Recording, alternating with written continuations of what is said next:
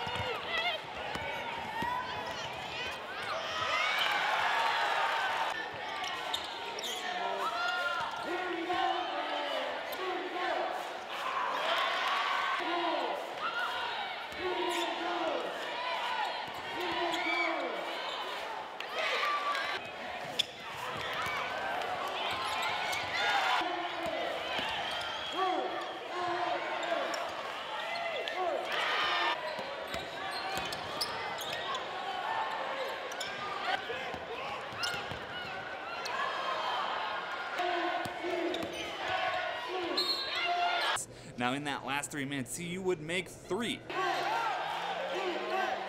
After 3. After 3.